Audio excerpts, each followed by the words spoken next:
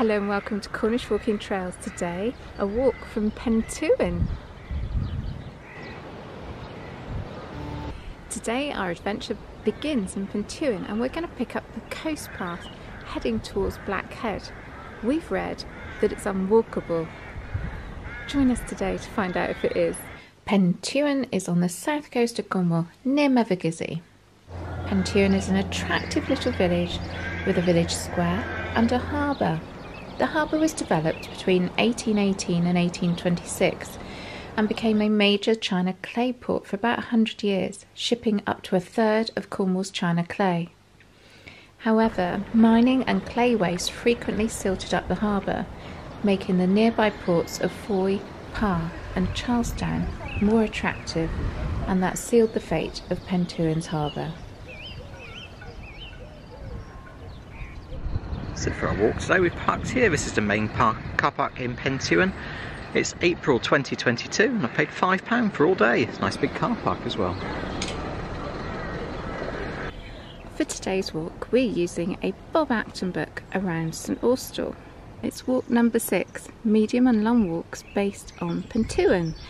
So just taking a quick look at the map, he takes us along the coastal path, then we head inland and come back along a road to the top of Kingswood and back to Pentewan.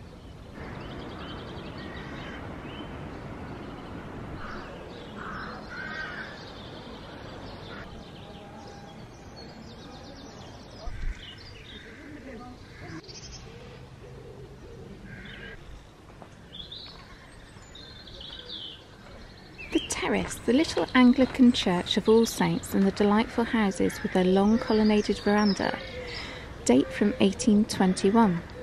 But some things here are much older. For example, many of the windows of the houses look Tudor or Jacobean. Part of the south wall of the church may even be older, possibly Norman, and the remains of the arches at the back of the houses lend weight to the belief that this is the site of a small monastery.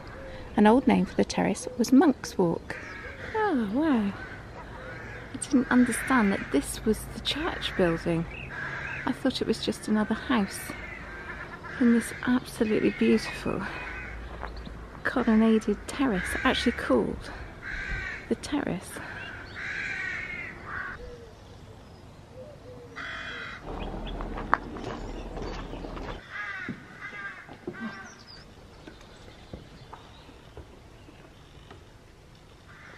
So inside the All Saints Church is this display board about Pentewan and its history, heritage if you like. And the one that really captures my imagination is this one.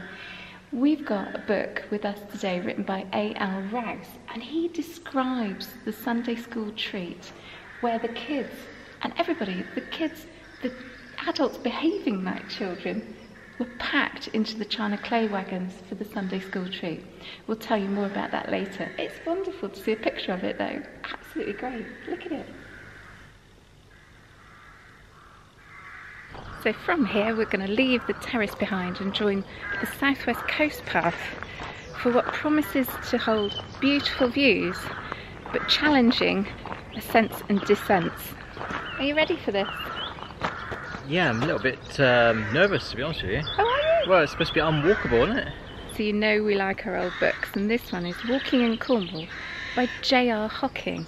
He walked around the coastal path in 1936, which was before the National Trust owned great tranches, in fact most of the coastal path, and it wasn't as accessible then. But let me just read you what he says about the stretch between Blackhead and Pentewan. So he was going the other way, and he said that one wilts at the precipitous 280-foot western side and at the sight of the corrugated coast beyond.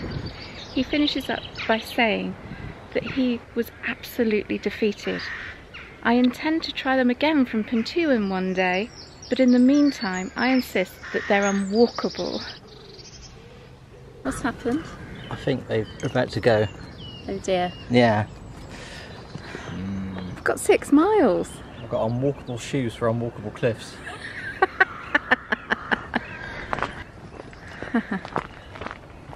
Wonderful.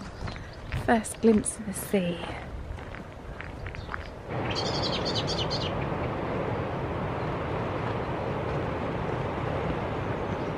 With it being spring, There's so much to admire and distract us all the way.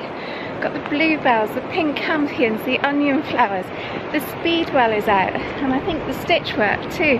Oh, and I forgot, over there, the other side of this bushy stuff is actually the sea. We can hear it, can't see it.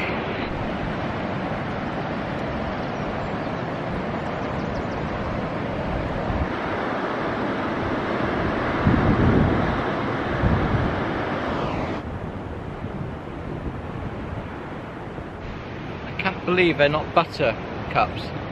Oh, what, in the field? Yeah. It's covered, isn't it? Beautiful. Under your chin. No, it's just too hairy, mate. It's not that hairy.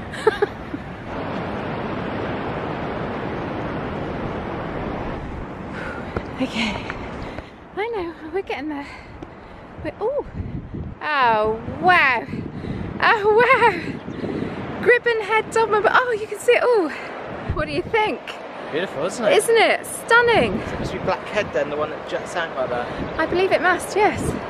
It's the one stretch we haven't done, isn't it, between here and Portpian? And look behind you! Oh wow. Oh, I think the views are going to live up to this. I'm so excited. That's oh wow and that's oh wow. Yeah, where do I look? Do I go that way? Or do I go that way? Or do I go that way? Look at me and you could go, oh wow. Oh wow. Oh You no. just slipped. The views are very, very welcome as a distraction to the up and down. They're wonderful. I don't mind walking this type of terrain with that sort of reward at the end of it. It's just stunning.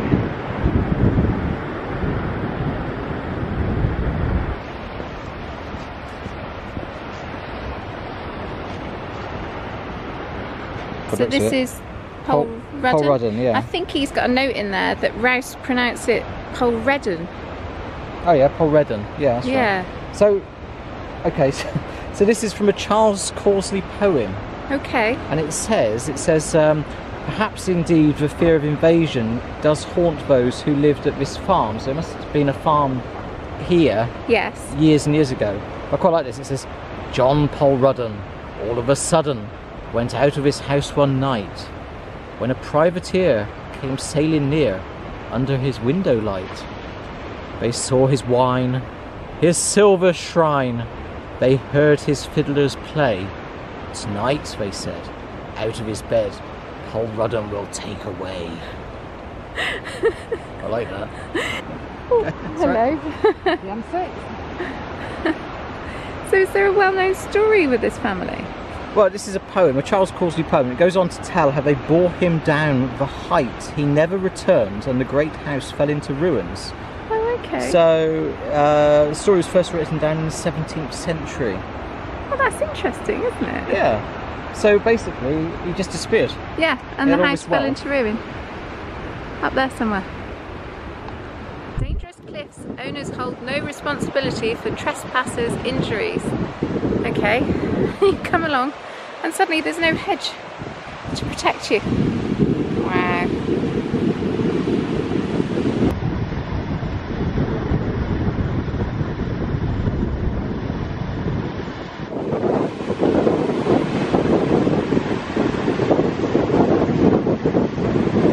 Might be the first climb. The two people over there, you can distinctly see them in their bright colours. So it goes up there along that cliff top over there, and there are a couple of quite high stretches between here and Blackhead. Wow. We can do this. I know you're all sat at home saying, oh, we've walked that part of the cliff path, there's nothing to worry about. I've just seen the sign there. It says owners do not hold any responsibility for trespassers' injuries. I know. Do you think that might be on the site of the old manor house? It would make sense. It's the only substantial building here, isn't it? Yeah. It's incredible. Yeah, lovely view. New one. Not quite all glass. Amazing. Love the cows in the front garden.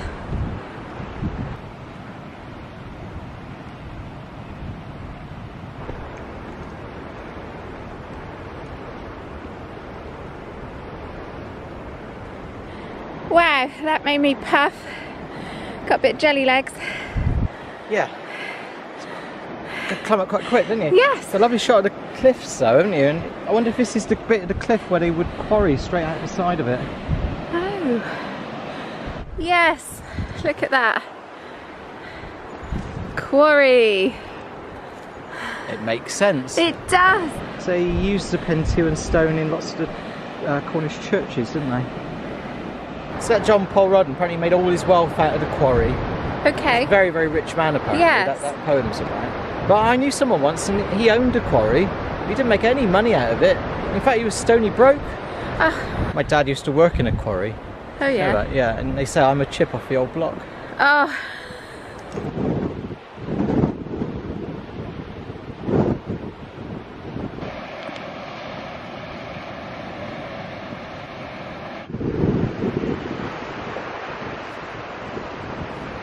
Interested. They've all got up and they come and say hello, are you babies? Oh, you are young, aren't you? Are you little steers? Oh, hello. They've all got names. Have they? Look, Metallica and Useful. I can see, and there's another one there I can't read. It could be twins because they're both called Metallica. They're gorgeous. Hello. Hello. Little boy's house. How sturdy do you think that fence is? That's where we could go on holiday this year. Where? Cows. Ah! Now, according to Bob's book, there's 53 steps here. He obviously counted them. Right, well, I did that in the Lusty Glaze video, so you know. So we're not going to repeat it, are we? No. You can count them. I counted them last time. I don't know if I can count to 53 and walk and film.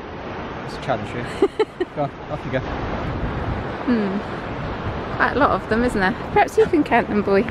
4, 5, 6, 42, 43. Oh dear. And they've kind of collapsed. Counting no longer possible. I enjoyed that. I counted 49. I think they started to collapse at the end, don't you? Yeah. I still counted up though. Oh, did you? Yeah. I gave up. Oh, okay. So I'm a pro. Oh, okay.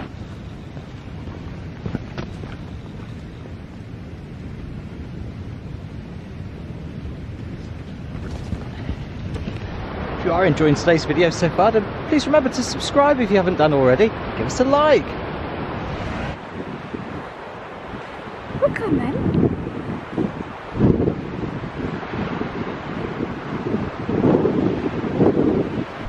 And as you come around this corner, you are faced with a monster of a cliff face.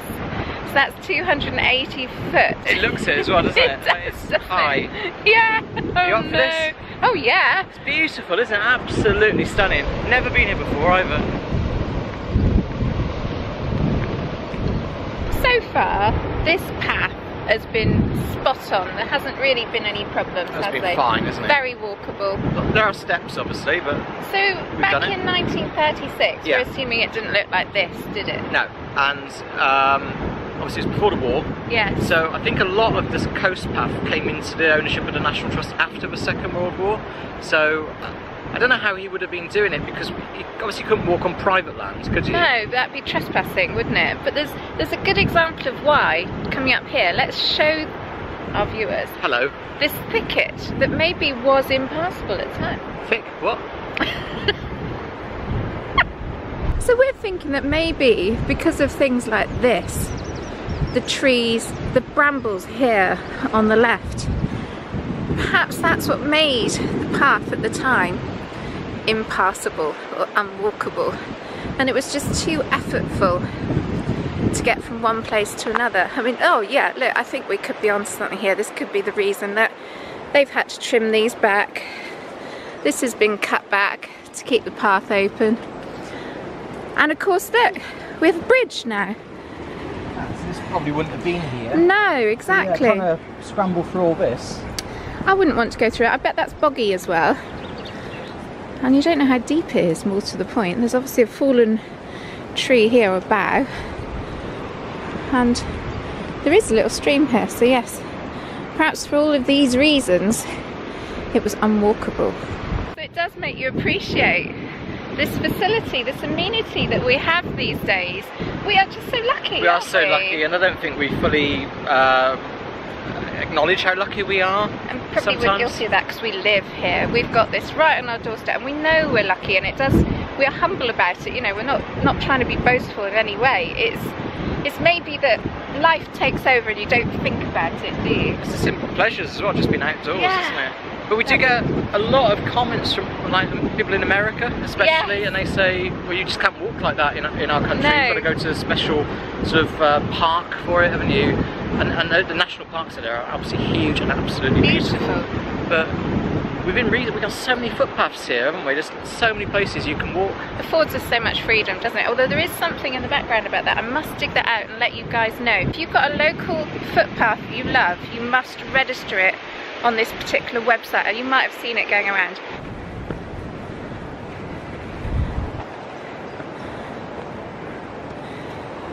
Ooh.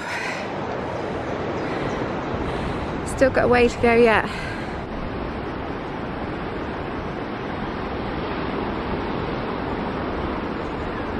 We're still climbing. We haven't done the 280 feet yet.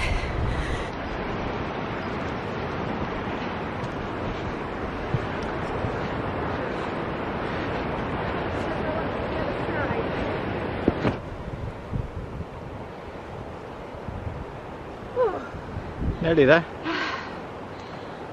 Jelly legs. Oh my goodness me, I hadn't looked behind me. Oh wow.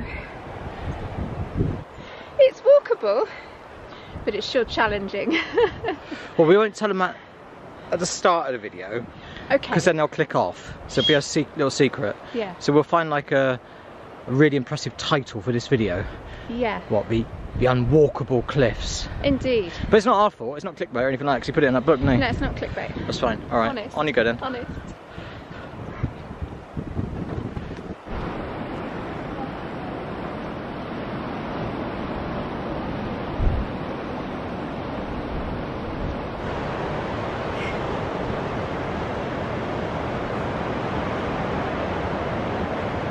Done it.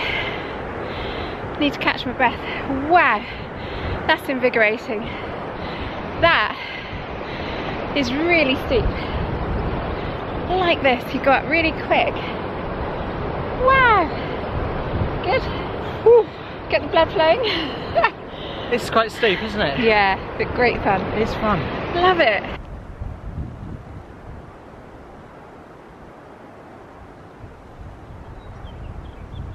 And now we go down again. Oh, it's like a fairy glade, isn't it? Little woodland glade. Feels much more inland. Can't hear the sea anymore. Oh, and another little bridge. Where's our doggy? Oh, he's that side.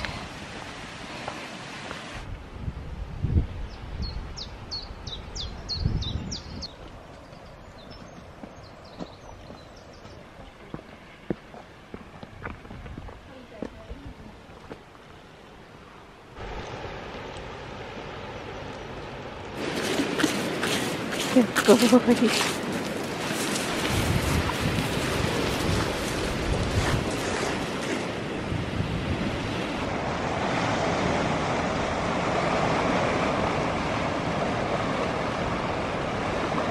Fun. You're taking photos of your sea glass? Yeah. There's only tiny little pieces here, which makes sense because they've probably travelled a long way, haven't they? And a few there. Well, there's a bit bigger. And then there's this enormous thing. It's huge, isn't it? It's so thick it probably hasn't broken down. Did you manage to get a photo of that with the sunshine coming through it? I did. I did. So we might put that on Instagram now. Do you know what? This beach is absolutely stunning, isn't it? It's so quiet. It is one of those secret little gems in Cornwall, isn't it? It reminds me of Talon Bay Beach. But not quite as busy. Well, yeah, and I'm putting this on record, I actually think it's prettier. Yes, I do too, because it's a bit more secluded, isn't it? The cliffs make it feel like an amphitheatre and they protect it, and it's so warm here today.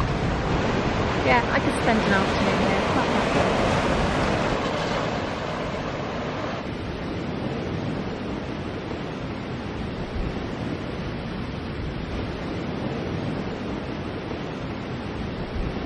feeling refreshed after our picnic lunch. And what a spot for a picnic. So this beach is called Hallane, Hallane. I'm going to rename it, I think. I'm going to call it Heaven because there's nobody here. And you've got a fantastic view. And it is just beautiful.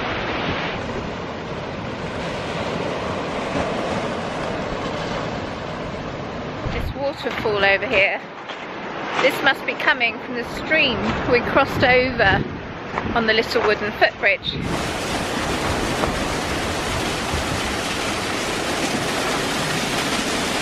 Oh, look! My goodness me, it's like Necton's Glen, isn't it? I think if I get up here, oh, you can frame the headland through the hole.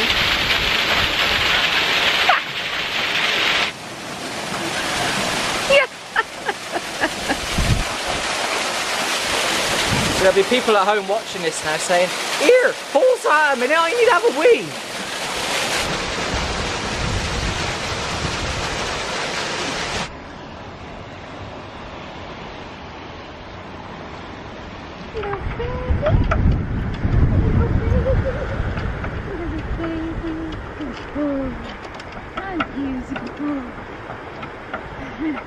Bye bye, beautiful beach.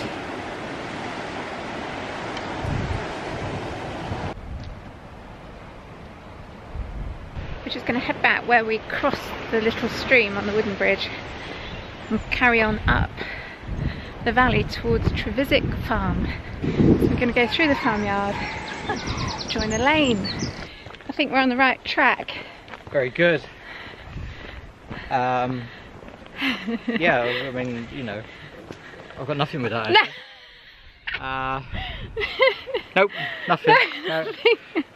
5 minutes later. Yeah, normal service has been resumed now. Yeah, I clearly lost track then. Oh, you can't use the same word. Oh, can I not? Okay. No. Alright, come back to me then. I think like a track, you're petered out. Oh, hang on, this isn't fair. No. Track, lane, yeah. road. Yeah. No. Oh, I knew someone once that was named after a small road. Yeah, it's called a lane. It's called a lane, yeah. There we go, you can have that. Old one. Yeah. Oh, sorry, puppy. I also know someone that was named after an ambulance. She's called Nina. Oh, that's very tenuously linked to a road, isn't it? I've moved on there. I'm doing names. We're heading to a place called Lob's Shop. It's really difficult to say. And then we're going to turn left. Oh look, Andrew. Farm, isn't it? Yeah. We came out on this road.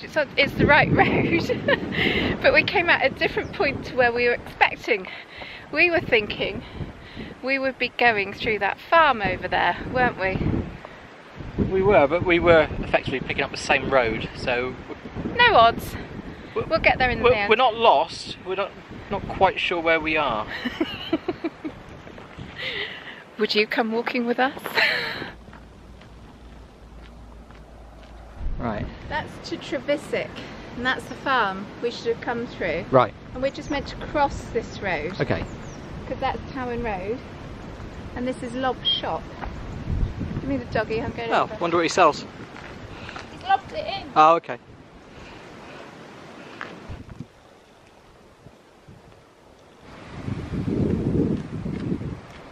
Good idea, Andrew. Bit gate leaning. Need to do a bit of gate leaning. Oh, need a bit of a breather. And you can see right out to sea. Oh, beautiful. Let's just lean here a minute.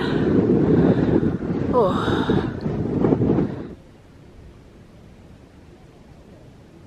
I think we've just stepped back in time. East Towan and West Towan farms. Just going to check we're on the right path. So on the map we are here. We've just gone through the farmyard and it says to ignore. Well, that's just a that's there. It's just a field. It's not a track, is it? Whereas on the map it's suggesting there's a track all the way down to Kingswood.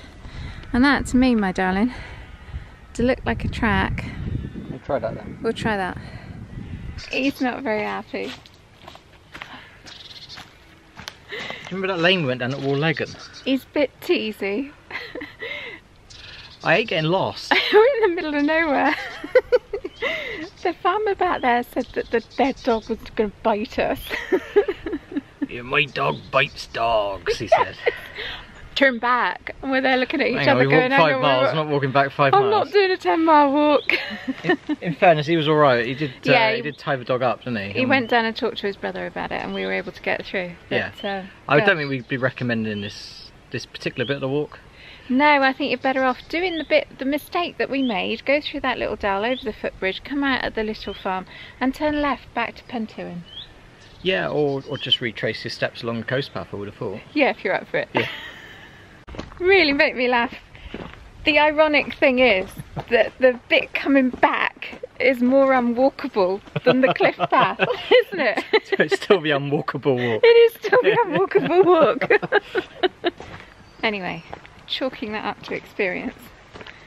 Hopefully at the bottom of this particular descent, through this rather wonderful old track, there should be a woodland. And then that heads back down to Pentewan. Pentewan Valley Trail. Go ye ahead, that way. Look at that track. Really straight, isn't it? We think this is the track we were looking for. We were looking for the old railway line that used to run from the China Clay country in St Austell to Pentewan Harbour. Pentewan Harbour was where China Clay was exported.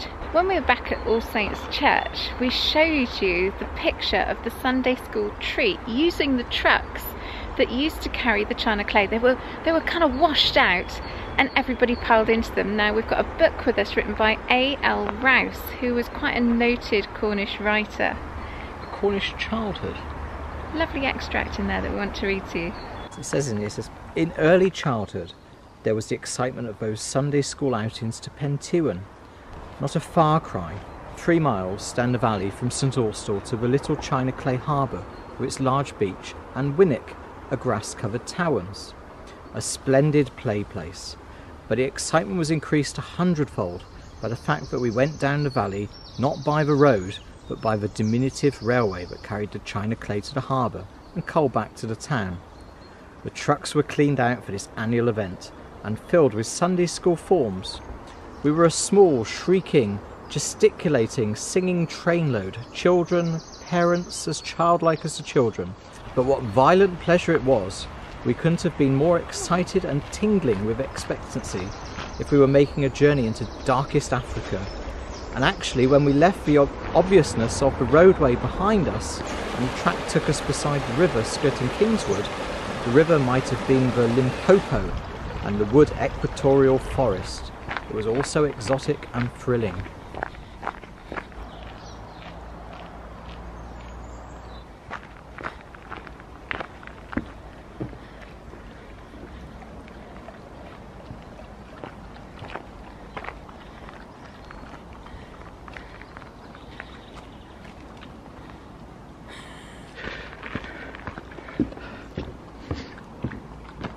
Got dodgy shoe.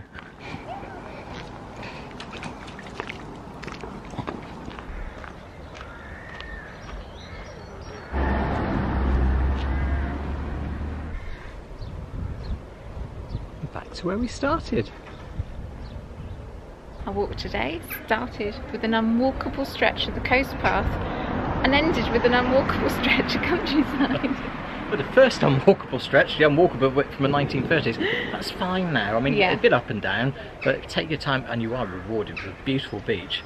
Keeps you going, doesn't it? Yeah, absolutely. So we reckon it's about 6 miles, this one. I don't think we'd actually really recommend this route now because the inland bit, you're going through farmyards and what have you. And I don't think the farm is expecting people to walk through anymore, is it? It seems a little bit I felt a bit uncomfortable there. So if you can find an alternative route, then... Yeah, have a little look on the Ordnance Survey maps. You've got a selection of little lanes that will bring you back to Pentewan, Yeah. and there are other footpaths as well. The walk we've done today is about 6 miles, and the bit sort of, the first bit on the coast path, if you take your time, it's beautiful.